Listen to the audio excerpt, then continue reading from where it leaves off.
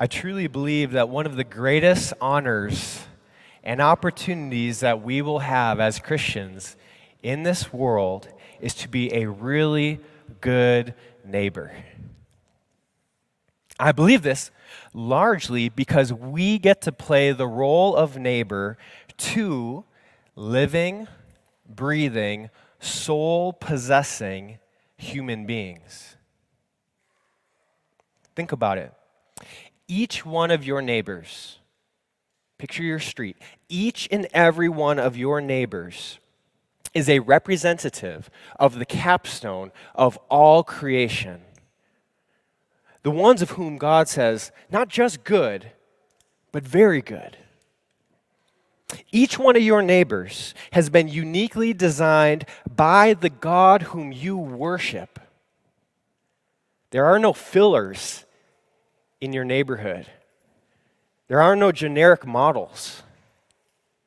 Go down in your mind, block by block, house by house, and you will find nothing but custom-made, one-of-a-kind image bearers of God Almighty. Each one of your neighbors possesses a soul, one put there by God, that will only find its satisfaction in this life in relationship with God. And yet, each one of your neighbors possesses a sin nature that naturally runs not to, but from God. And you get to live next door to them. What an honor and what an opportunity. We have much in common with our neighbors. We too fit the category of capstone of all creation.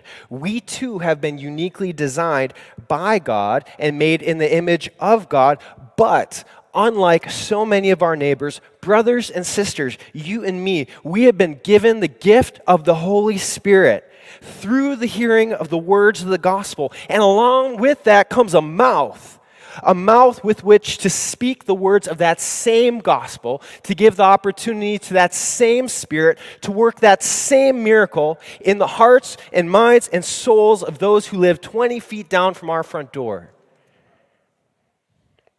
What an honor, what an opportunity, and you, my friends, you are the most qualified people for the job. You are. Consider, in this last year, has your neighbor seen hate? You know the one whose name is love. Has your neighbor known despair? You know the source of unending joy. Has your neighbor felt anxiety? You know the peace which surpasses all understanding. Has your neighbor grown tired of living in a kingdom that is restless, mean, fickle, hard, and turbulent? Then good news, because you, my friend, are a citizen and ambassador of a far greater kingdom, one that is marked by patience, kindness, goodness, faithfulness, gentleness, and self-control. It is an honor. It is an opportunity to be a neighbor, and you, City's Church of all people, are the right people for the job. So, my exhortation is that you would neighbor well this summer. That you would neighbor with intentionality this summer. That you would neighbor in awe and joy this summer as you marvel at just how great an honor it is to be a neighbor. And now, will you pray with me? Pray with me that God would make this so for all of us in this room.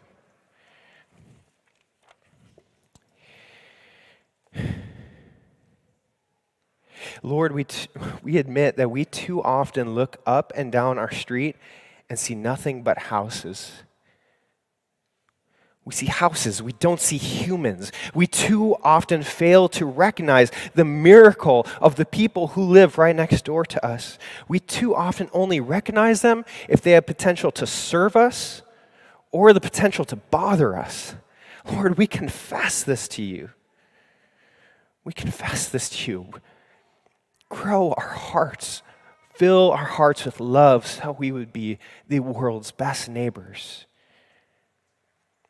And Lord, along with this confession, we bring to you this morning all the other ways that we have fallen short. We have missed the mark this week.